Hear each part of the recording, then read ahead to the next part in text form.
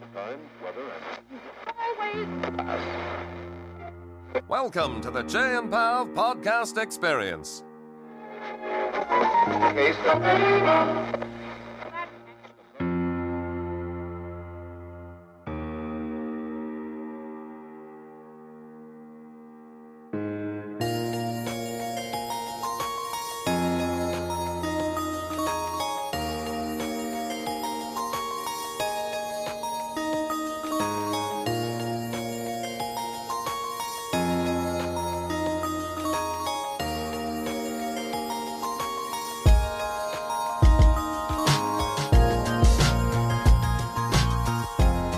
You're listening to the Chey and Pav Show, teachers talking teaching.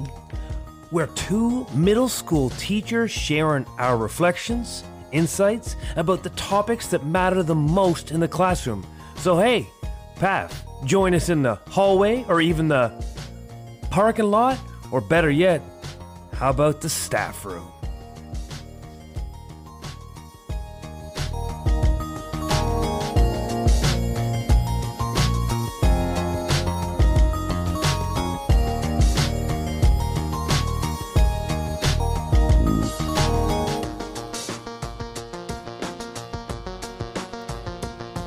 Welcome to episode 126 of the Chey and Pav Show. Thank you for joining us as we sit around the table to talk teaching.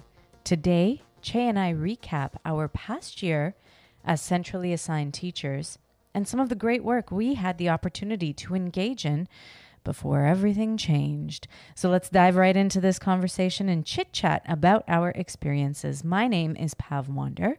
It is a pleasure to be here today with my co-host, who I never introduce. He does that himself. This episode's gonna be a cup of coffee in the big time. Cup of coffee in the big time. And Pav, we know the cream rises to the top. That was really good. And my name is Chey. Taking Macho. up too much space, Cheney. Oh, I thought you were going to go with Chey, macho man. Because the cream rises to the top. Rises to the top. But I had to go with that reference, Pav, because, that's a little tongue-in-cheek because, we always get such great reviews until we don't. You really hung up on that one bad review. Yes. We've got close to 100 positive reviews, 5-star reviews, and then there's one. I was so disappointed that you took up too much space. It's the Chey and Pav Show, right? I don't know who else you expect me to hear from. I know our guests that we interview are great guests to listen to, but our interaction is we're supposed to all be peers and colleagues in that space. So and you know what, Pav? I know you have to tell the story of why you wouldn't tell me this review existed. Because of this. Why else wouldn't I tell you? No, you're absolutely right. It is silly, right? I can brush it aside because it is one bad review, and I take that as a compliment.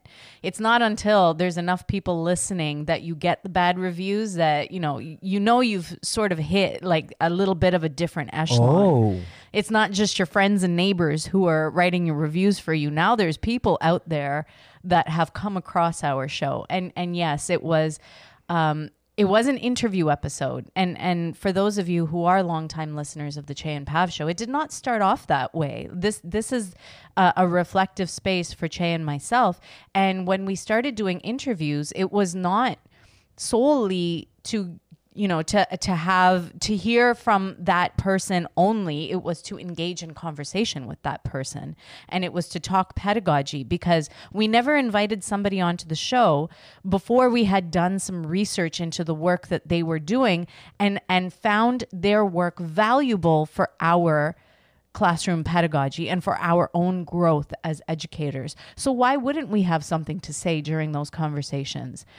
So we reflect it, and we reflect on the things that our guests say. So I completely understand. I know that you were upset, but I take it a little bit differently. It's not till you start getting the bad reviews that you've made it when you start getting those. The cream's gonna rise to the top. The cream always rises to the when the coffee is fresh. No.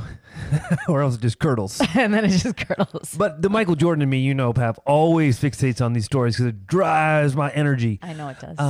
This episode is, you talked about this, Pav, is sort of don't want to say it's a review, but it's a manifestation of our coaches' roles.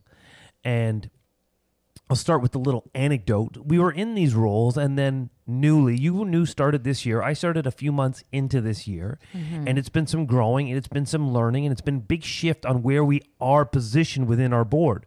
Because all of a sudden you're not solely attached to one school, one set of administrators, one classroom, and get connected with those 30 students. It's a much broader experience, and it's a little bit tougher to register your impact because you don't get that necessarily immediate feedback from how your students engage with your lesson. And there's been a lot of new learning, and I think it was very abrupt for us how it came to an end. And although the school year is not over, our roles are over. Yeah. And when you sort of talk about I'll read into a little anecdote. What was the decision to come up with this episode? Because we had never brainstormed that we were going to do an episode to talk about our roles as coaches. But similar to The Apprentice and Donald Trump and around the panel table, because we got called in for a meeting, we were fired. Yes. I mean, that's a little over the top, but in essence, if you know the story of our board and our city, you may already know this, but if you don't, our positions were sort of restructured for next year. So 100 middle year success counselors, along with K to 12 coaches and along with early reading coaches. Well, those two roles, the K to 12 and the early reading coach, were completely cut for next year. And then I guess there's 100 middle year success counselors across the board. They were going to change it down to 25. So a massive cut. From 69 to 69. to 25, yeah. Which would also mean a restructuring of the job. So the job, in essence, won't exist as is. Right. And then 2 days after that notice for next year, we were brought into an office and told, and we are going to start this almost immediately. So we are not even going to finish the year. Literally, you're fired. Yeah. And then you and I tried to absorb all this. We said, now's the time that we need to document our experience while it's fresh as a coach, because in 3 months it's going to be distance and we're just going to be recalling singular moments. And so our anecdote to getting started on this episode was the whole idea of once we got fired, it became time to stop, reflect, document. Yeah. And I suppose, we weren't fired. We're still teachers. We're still part of we're still part of the district. We're still part of the board. And we are still in classrooms, but our roles are very different from what they were when we were coaches, when we were centrally assigned teachers. So no longer are we doing the work. And I have to say that I had all intention of trying to continue to do some of the work because I have been redeployed to one of the two schools that I was supporting directly.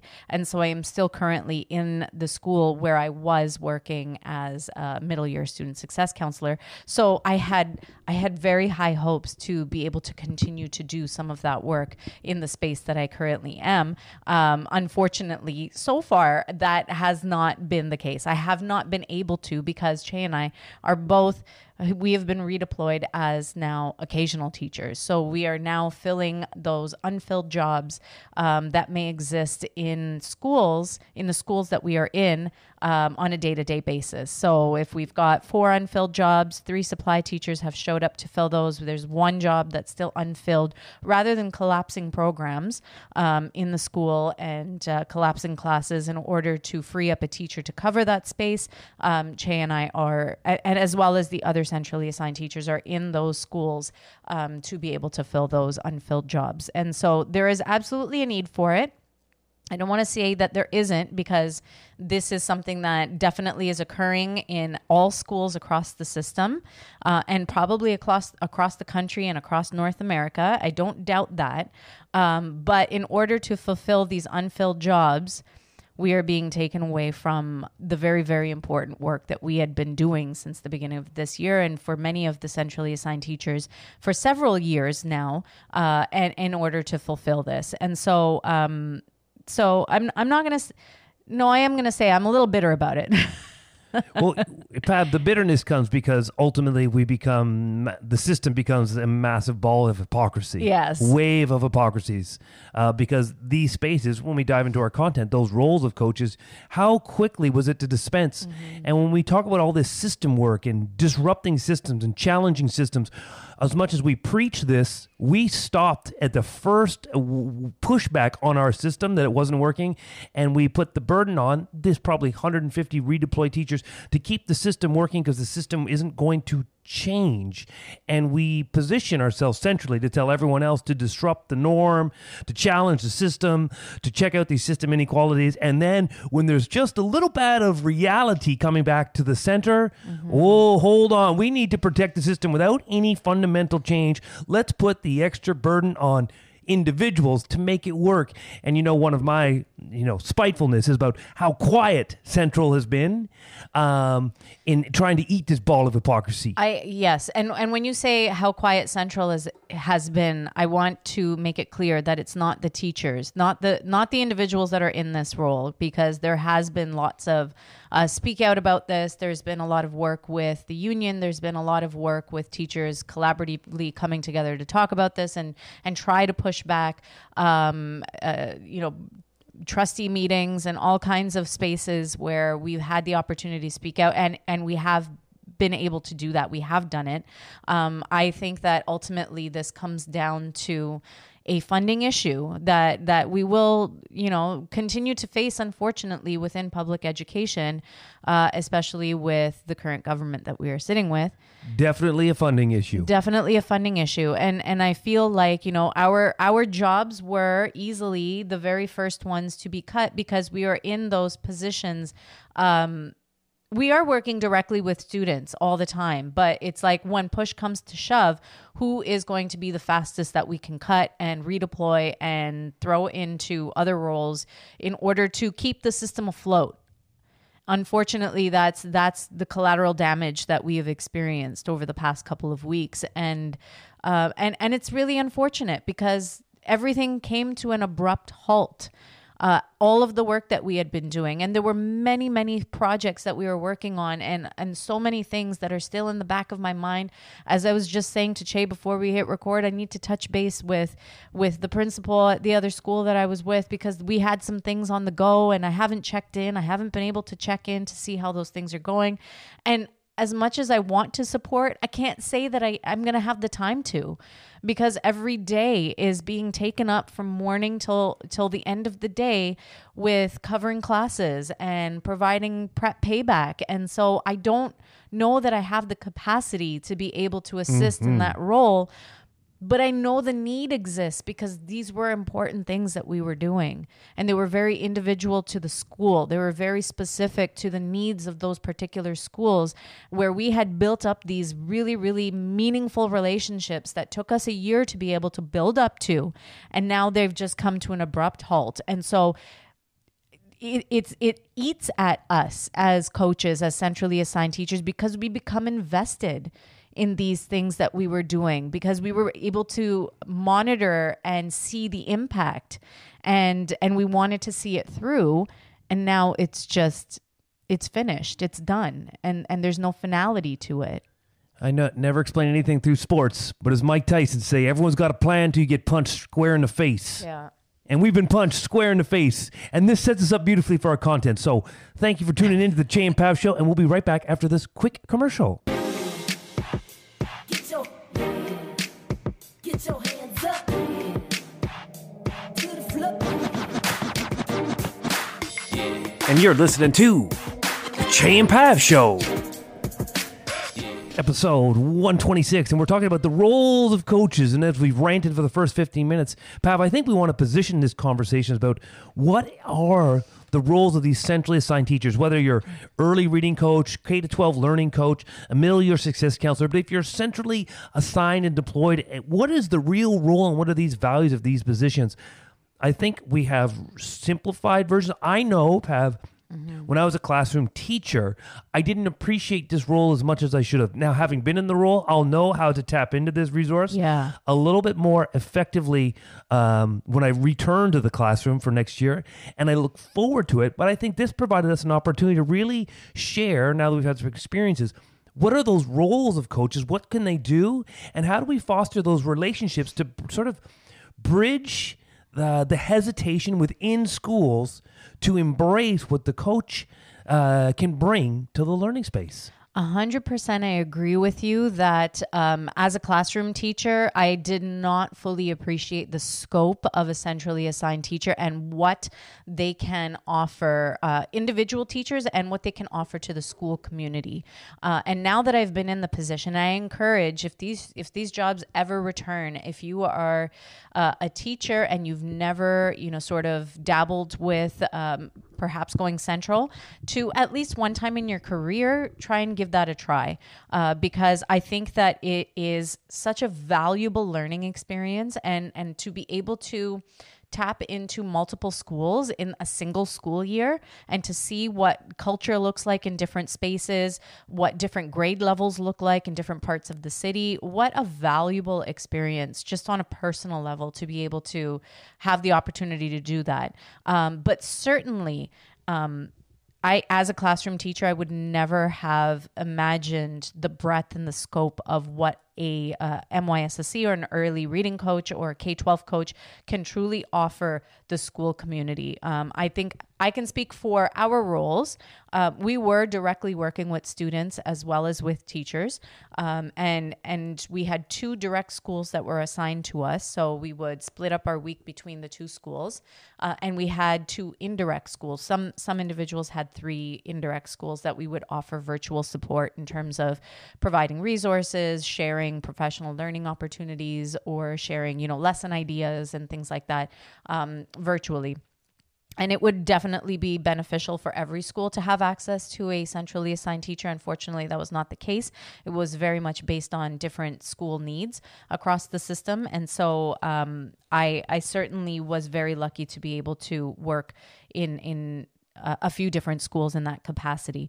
And so we work with students and teachers in first determining what are the big school needs based on the school improvement plan, based on what some of the devastating data is in that particular space, and what the school would essentially like to build upon, either on a student basis or on a staff basis, like professional learning basis.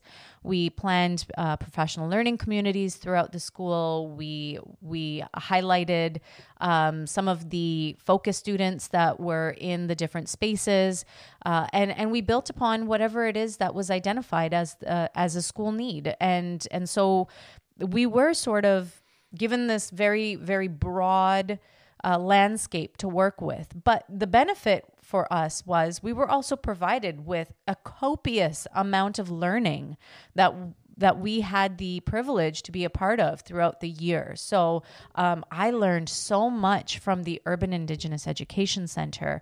I learned so much from the Center of Excellence for Black Student Achievement, from the Equity, Anti-Oppression, and Anti-Racism team. We had so much science of reading professional development that was provided for us this year. So on a teacher level, like, I learned so much this year, and that's another reason why I feel like it's so valuable for teachers to have the opportunity to do this at least once in their careers. I don't know where to begin, Pav. I don't even think I really answered anything. I just kind of spoke about. There was a lot of cream rising to the top. Yeah.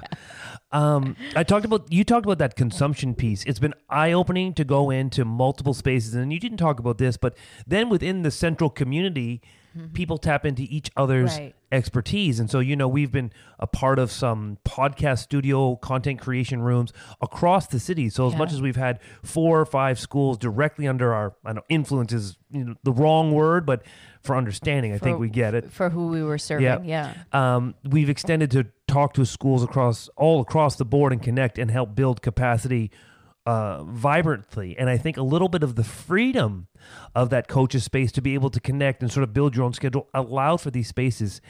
And as you spoke, I was thinking, you talked about all the vast PD that we were gifted, and we were gifted an infinite amount of professional. I want to clarify, we were not gifted. It was an investment.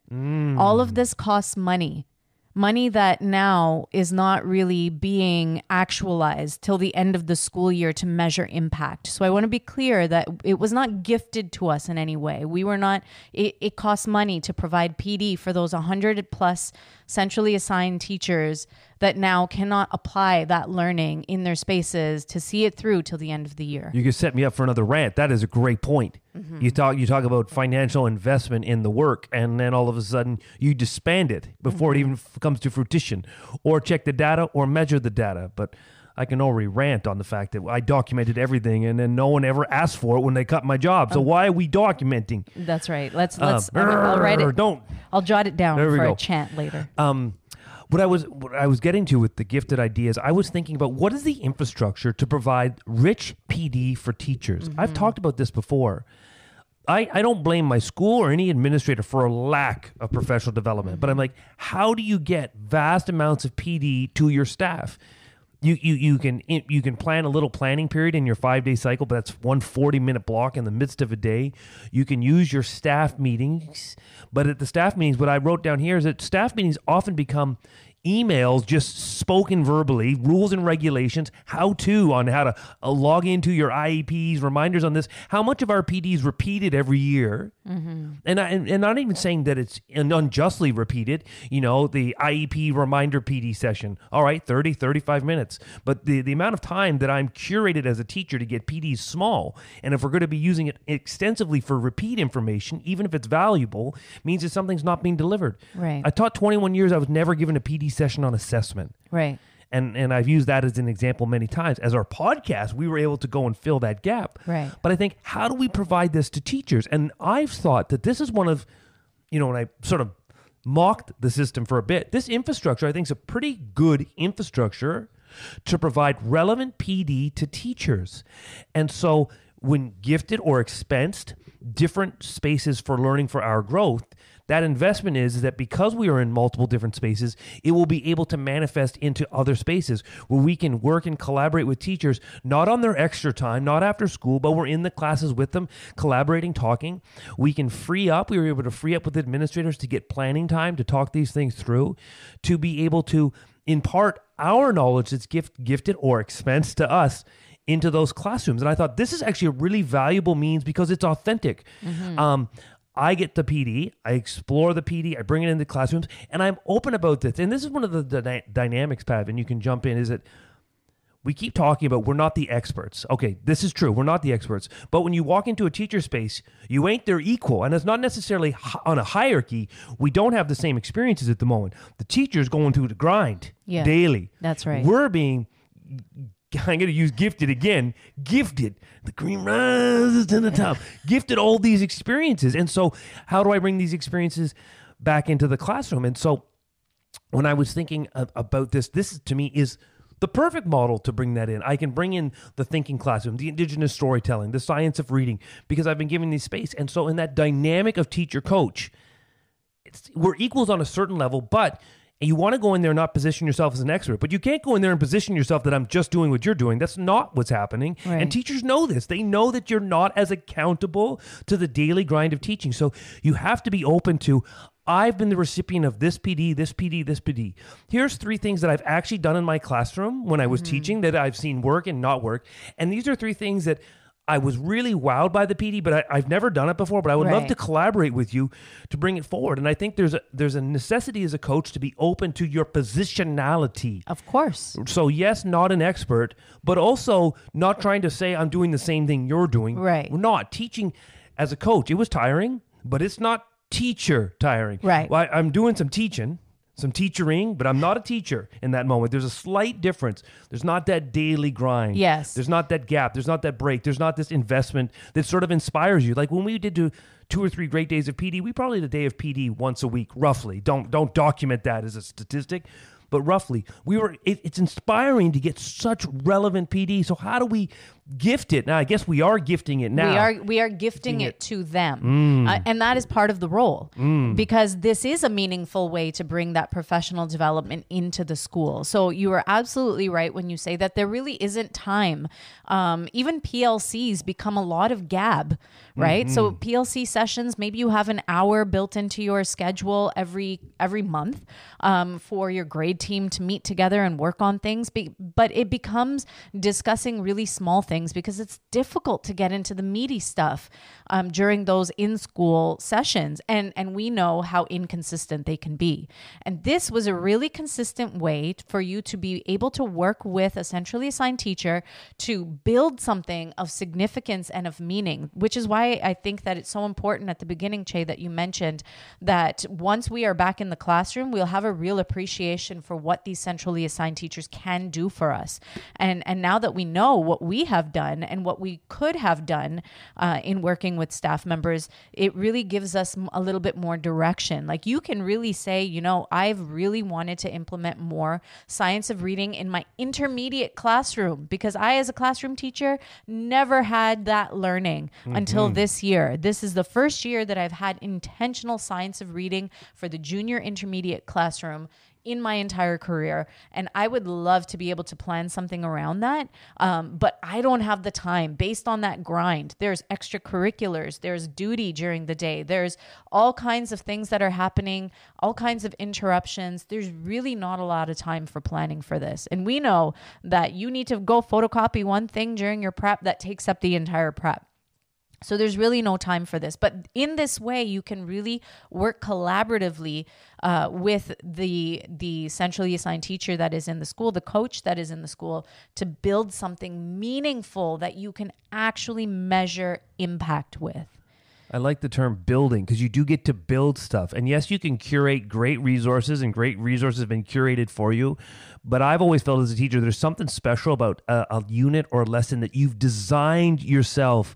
And that's tough as a teacher to design everything. This is why we fall back to, and I'm not even going to get into the textbook argument, but this is why we will fall back to a textbook during certain periods of the day because we can't be designing our own lessons all the time as much as we know we want to. And that doesn't mean building it out of nothing. We know we're curating from different spots.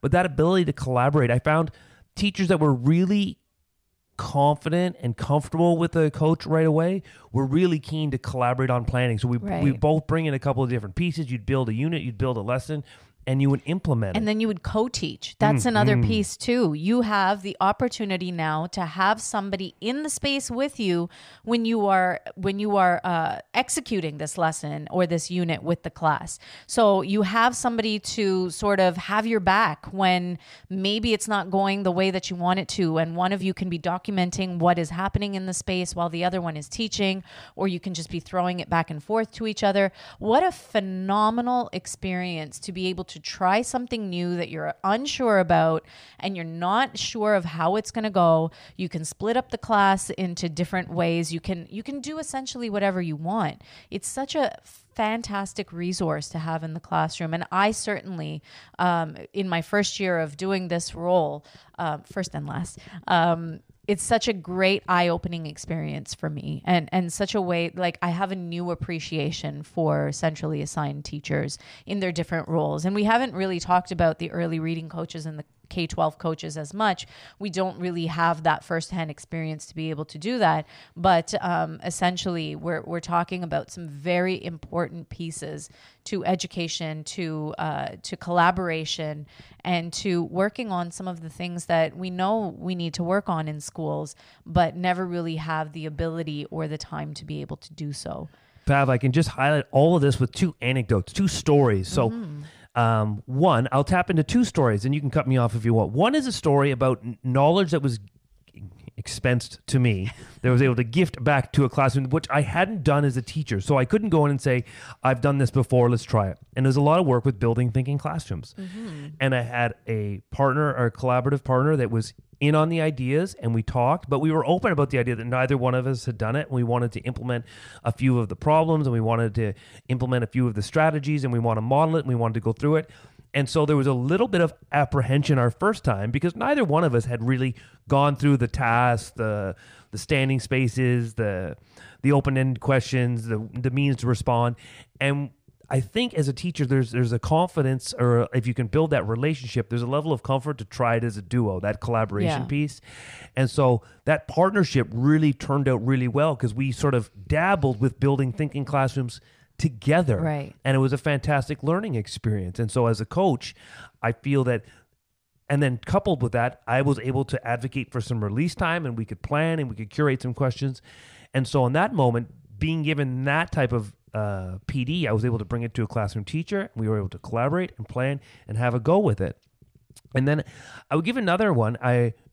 On top of the expertise we have, I also think there's something about coaches have their own personal passions that lead to their own competencies. And you and I both brought, on top of the PD that we were receiving, we also had our experiences with podcasting and digital artwork and amplifying student voice and those type of connections. And one teacher was working on a novel study. And so my ability to collaborate was they wanted to tap into my ability to create digital arts. And so we designed a unit where the students were going to create brand new book covers for their book study. And so they tapped into an original skill I had of going into Adobe and building the book cover and original. But in our preparation for that lesson, I could connect that to enhancing my teaching because of our work through Indigenous storytelling. When we were curating, exploring of covers, and we were looking for dystopian covers, a year ago, I would have just taken very traditional covers, Blade Runner. But I was able to now be much more inclusive and aware that I wanted to have different cultures represented in their ideas of a dystopian future in the books that they were written to bring to class. And so all of a sudden, it was a wonderful unit on the basis. We were just building book covers, but the training that I was given was able to collaborate with the teacher to create a lesson where all of a sudden it was a great lesson. And I think it became an even greater lesson through that other knowledge. And so exactly. I was going to say, I wanted to add on to that anecdote because it sort of is similar to an experience for myself that was new and something that I learned a lot from as well. We had a year-long collaborative inquiry with the Urban Indigenous Education Center. And so we visited the UIEC several times throughout the year as a group.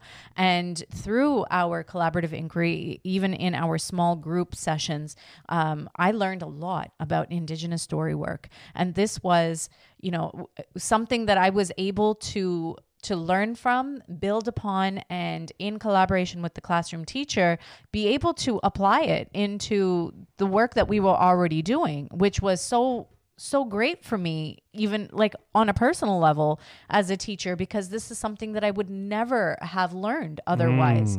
And never would have applied to my teaching. So we actually, in one of the grade 7-8 classes that I was working with, we were reading the book The Marrow Thieves by Sherry Dimeline, and a phenomenal dystopian novel that features Indigenous communities throughout Canada. And it takes place in the future, and a phenomenal read. The students really enjoyed it. And we were mid-novel when I was participating in the Indigenous story work. And I went back to the teacher and I said, I've done some learning over the past couple of weeks about Indigenous story work protocols that I wasn't really aware of prior to this collaborative inquiry that we were doing. And I was wondering if we could work it into the knowledge that we've already provided for students around this novel. And so together we worked on this additional lesson, but we had to backpedal. So we went back into the classroom and said, we've been doing this amazing work with this novel and it's been phenomenal. You guys have been doing great, but there's something that we missed in providing this knowledge to you. And so we actually should have done this at the beginning of the novel and talked about the story work protocols with you as a class, but I'm wondering if we could do this now. And it was really well received by the students, and they did a lot of really great learning and talking about how we would honor and acknowledge Indigenous storytellers at the beginning of any work that we do around story. And for myself, it was just such such a learning experience for me that it totally changed the way that I presented the story to the class. And so for me, that was such a great way for me to bring this in, not only bring it into the classroom, but also change my own pedagogy in terms of Indigenous learning in the classroom, and acknowledging those calls to action as part of truth and reconciliation. So that was something meaningful that I really got out of this, that I'm sure was also very much the same for the teacher that I was working with as well. So yeah, that's my little anecdote that, was sort of, I was reminded of as you were speaking of yours. The anecdotes are important because this is the teacher talk. That's the authentic conversation. And we want to hear those stories of how it actually looks and feels and sees in the class, which, as you were telling, sort of reminds me, how can the teacher use a coach?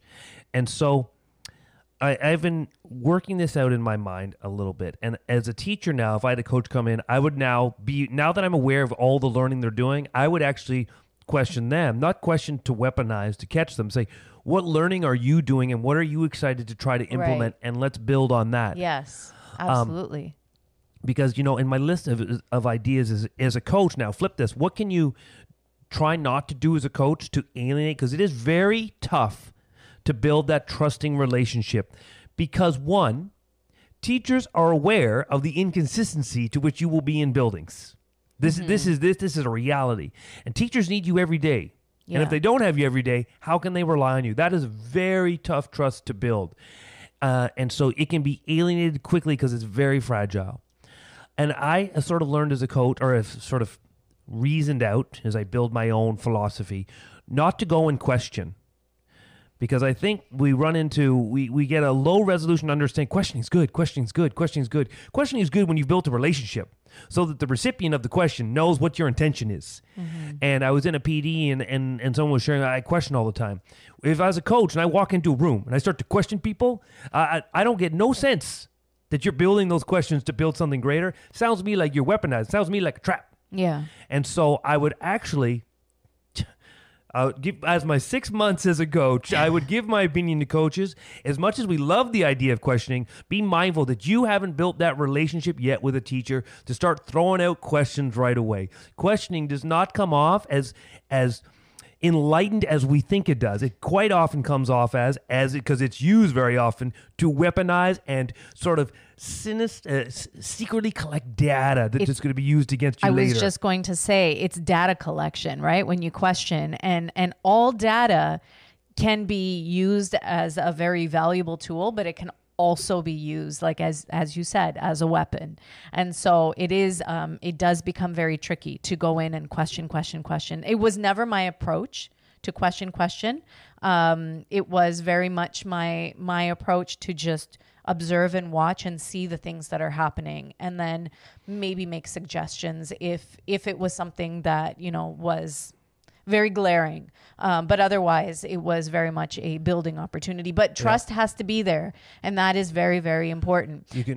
Something that's really important that you did mention is that we are inconsistent, and we don't have a great track record now at this point, right? So it's been a few years of redeployment with us in these roles. The role has not continued to the end of the year. And so, yes, you're there. Yes, you are providing all of this input. Yes, you are collaborating with the teachers. And then all of a sudden, there's hardly any warning and you're gone. And all of the things that the teacher was working on with you, they can stop unless the teacher feels that they are confident enough to keep going with the work that you were doing collaboratively. So you don't have a great track record, and you're also not in there every single day. The students, it takes a long time for them to get to know you and for them to get to trust you as well. And so it is an uphill battle where you have to try and make this impactful change in a very small period of time with very little arsenal. Yeah.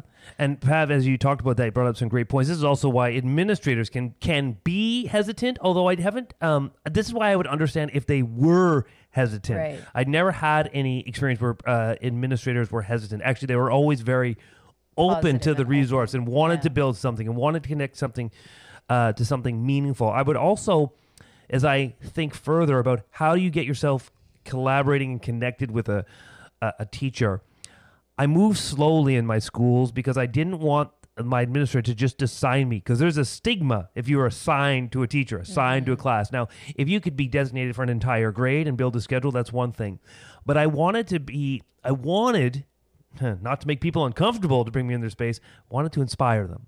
So I thought, if I float around, if there was an open invite, so in one of my schools, the principal had an open invite and one teacher said yes right away. I said, perfect. Committed my time, and I just said, I'm just going to be visible. I'm going to try to help produce some content, hope the word gets around, and then someone else will want to invite in.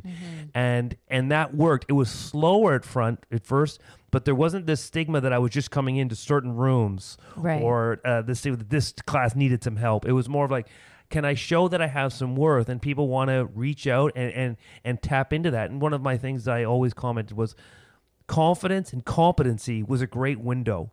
I found with teachers that were already feeling really confident and have a lot of competency. And that's not because maybe they're in the same grade year after year. They're very comfortable with their content. They knew their own gaps. Yeah. And so they wanted to bridge that gap, or they knew they needed more support and they wanted support with this. And I felt that to be very beneficial. And I felt that to be a good window to building a great relationship. And then the noise that builds from those collaborations, they get spoken to other teachers, and then other teacher asks, can you help me with this? Can you help me with that? And it worked really well. And so I sort of think about, how do you set yourself up to try to be successful? Avoid necessarily the questioning, and avoid getting yourself placed in a space, because be mindful how that resonates and how that lands on a staff. Yeah. Those are great tips, Chey. And I also want to add, bring something to the table. I think that is that was important for, I know, you and I, because it provided teachers with an opportunity to say, okay, well, I can actually see what you can offer me right off the bat. So for us, we were very fortunate. We were able to bring in our podcasting and content creation into all the schools that we were at. And luckily enough, every school that we were serving was very happy to participate in some of that podcasting or content creation that we were offering, because they could see immediately how it would impact them and their work with student voice in their schools. And so that was really fortunate for us. But it can be as simple as, you've learned how to do something and you can offer this thing. So provide like lunch and learns for that one thing that you can bring to the table, and just put it out there. It's like, I'm going to do a lunch and learn on how to create, how to use WeVideo, and we're going to do that at lunch, and then all of a sudden you've got interest. You've inspired a few teachers to participate in the thing that you are offering for them. I think lunch and learn attendance was one of the markers that people were interested in this content. And I felt like I was making an impact, because I felt when I was going through schools that a couple of times, like, oh, this is going to be 2 or 3 people, and there'd be 10 people. And you're like, okay, people are curious. People are open to tapping into your expertise. And I thought that was for me, when you brought that up, I said, oh yeah, lunch and learn for me was probably the most impactful data I could take, that what I was offering was wanted. Because it's a non-intimidating space, right? You're not being assigned this person who's supposed to come into your room and supposedly fix what you're doing in your space, but you're inviting people into a space where you are very comfortable already, and you have something to offer, and it's non-threatening, and you can say, this is something that I've done, this is something that I've tried, this is something that I know has been successful with X, Y, and Z. Here it is for you if you'd like to try it. Please invite me into your space if you'd like to collaborate with me, and we can work together on this. And there's your in. There's your way into a classroom. There's your way into collaboration. They can see how non-threatening you are. They can see that you're not here to fix them as teachers, and then they're more open to work with you. So I think that was a really great thing, and the lunch and learns that you and I provided for schools were very successful and great ways for teachers who had never had the opportunity to meet you already to be like, oh, now I know who you are, and now I know what you've been doing here in the school, so I can come and speak to you whenever I want to, which is great. Should we take a little break? Yeah, I think a little break, and then maybe we can start to commercial wrap break. things up. I've got maybe one other, two or other thing, maybe 15 other things I'd like to talk about. Okay, so let's. Pack it in for 2 We'll hours. go commercial and come right back. And you're listening to episode 126 of the Pav and Pav Show. Hi, this is Stephen Hurley from Voice Ed Radio, and you are listening to the Chey and Pav Show. And this episode is brought to you by Coffee Cream. Because if you don't have coffee cream, what's going to rise to the top? Get your hands up to the floor. And you're listening to the Chey and Pav Show. You going to bring us back, Pav? No, that's your job. I was just going to brought make us a back. joke, but then you started the music. And now I don't have the joke. Or it's not funny anymore. Because you forgot it? It's just not applicable. I'm working on laughing at people's jokes. Excuse me. You've been laughing a lot at my jokes, and then immediately you stop yourself and like, you're not supposed to be funny. This is true. And I'm not supposed to find people funny. I'm breaking you. That's getting old. It's taken me 5 years when I'm doing it. But yeah, Yep. great conversation so far. Not since we come back from the commercial, but No, before it's that, been- great. It's been a little choppy, but no, we've hit on some very important points, and you're making me really miss the MYSSC role. Oh boy, and I was the bitter one to start I this know. episode. You know what? It was such a great role, and I felt I felt like the work that I was doing at it. Not that it doesn't feel meaningful when you're in a classroom, but there's just so much going on in a teacher's day and a teacher's space. This was really a great way for you to interact with teachers and students, really get to know the students. They began like that moment when they began to say hi, Miss Wander, in the hallways was such a great feeling for me, because it took so long, and it doesn't normally take that long in a classroom because they see you every single day. And then when they started coming to you and asking you for things, and then it's like, are you going to be in our class today? Are you going to be working with us? Are we doing podcasting today? Are we doing this today? It was just such a great feeling to know that you were starting to make that impact. And then I just feel like, it's all gone. And now We also went out in a blaze of glory when we had that lunch and learn. The two of us in the same space doing a lunch and learn for two schools. yeah, that was really great. The excitement for teachers to drive over to another building at lunch is just fantastic. And then 2 days later, I was getting punched in the face, not physically, literally as a middle school French teacher. All right, kids. Not literally. Not literally. No. Did I say literally? Not literally. You said not phically, and then But you said literally. Oh boy, that's a riddle. What did he just say? No, I know. It has not been easy. But it really goes to show what it's like as an occasional teacher, especially in the end of May and June. And it's really, it's unfortunate. An entirely new appreciation for what an occasional teacher goes through on a grind of a day. Exactly. And how much you can exactly. set them up for failure if the lesson plans, not necessarily they're bad, if they are not astute, just how open it is to interpretation if you're not used to a space. Because you don't know if you're getting an occasional teacher to be there 10 times or it's their first day in the building. Right. And I've never supply taught. I've done maybe 2 half days at the very beginning of my career, like 17 years ago. I don't know how to be an occasional teacher. So when I go into the classroom, I'm not looking for the same things that an experienced occasional teacher looks for, or how to interact with the students to get the information that you need to have a successful period or 2 periods or 3 periods. And we thought we were very prepared. You know, we had developed a whole bunch of lessons. But then you remember, I don't have like the ability to cart around all of the things that I need to be a really great, successful supply teacher for those couple of periods or for that day. And so you do what you can, but there are some days when you're just like, oh my gosh, everything that I planned only took 15 minutes and now I have another 45 minutes to kill. How am I going to do that? And with these grade 2s and 3s that only speak French. And then you could talk about this is why the misallocation of resources, because someone of your talent, there needs to be someone with a talent for that space in that That's space, right. and we deviate your talents in another space and bring it here. This is another reason why the system is so dysfunctional on some levels, yet so functional on other levels. Let me come back to the coaching. I had one other point that I Okay. wanted to highlight, is that one, as a coach, you do have a different relationship with administration than you do as a teacher. And I've never really been, well, sometimes I've been said no by my administrator. In fact, so often that I would ask for something I didn't want to make sure they said no.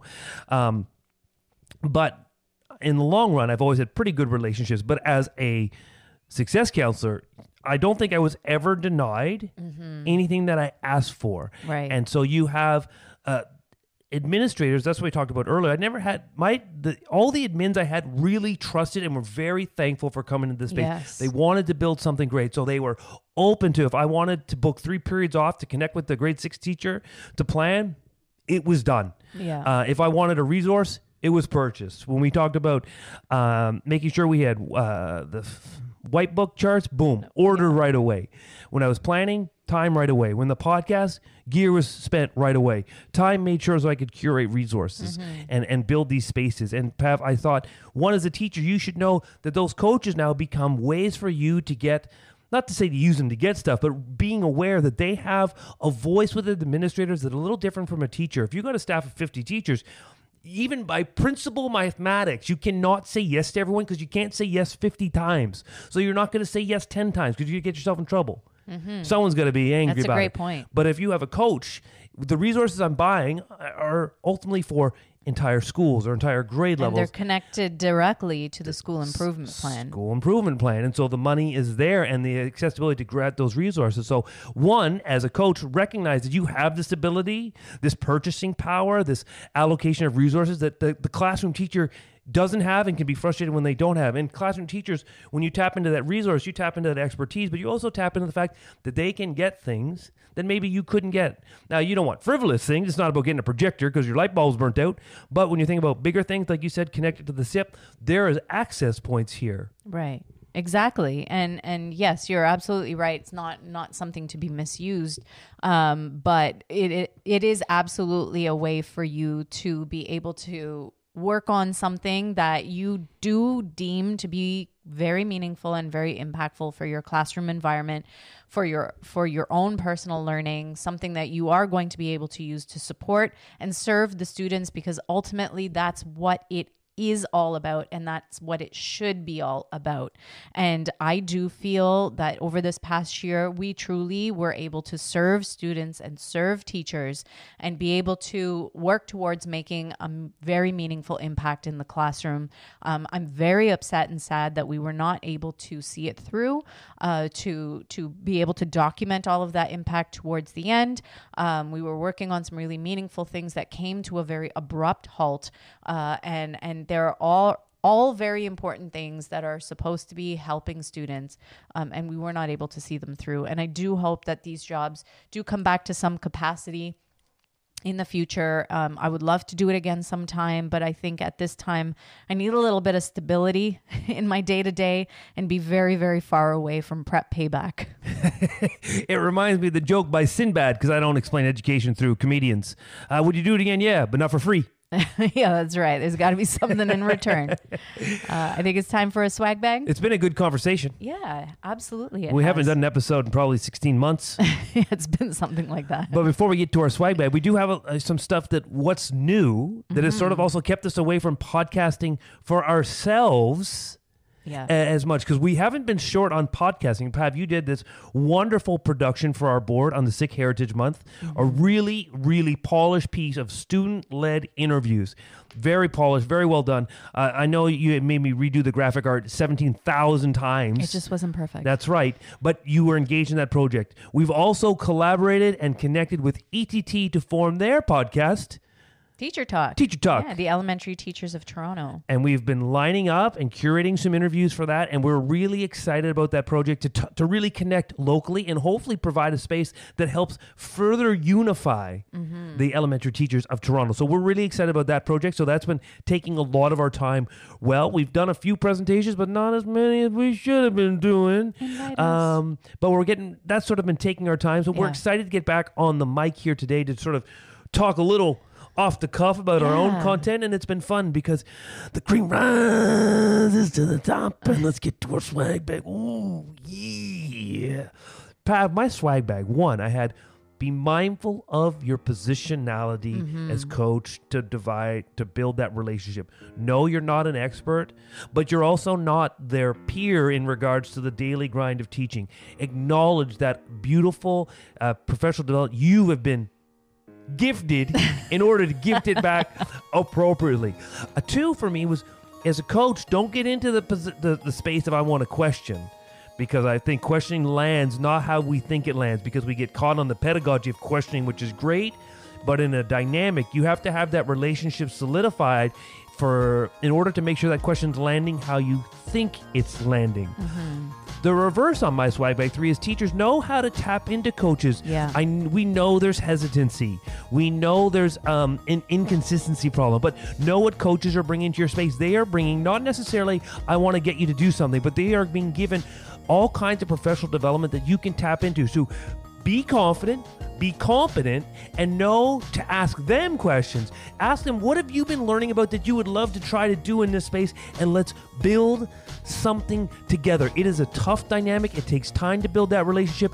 But Pav, you and I will, as I go to number 4, this is, I think, the most impactful and most meaningful way to bring current and relevant PD and professional development to teachers, because teachers don't have the time otherwise to absorb the vast amounts of things that we want them to learn, because they don't all have a podcast. They don't all have a podcast. But you're absolutely right. Aside from personal professional development, I think that this is the absolute best way to get that learning into classrooms. And a fantastic swag bag. Thank you for wrapping it up for us. And you've been listening to episode 126 of the Chey and Pav Show. And yes, we took up a lot of space, but hey, it's a cup of coffee in the big time. Cup of coffee in the big time. Thanks, everybody. See you next time.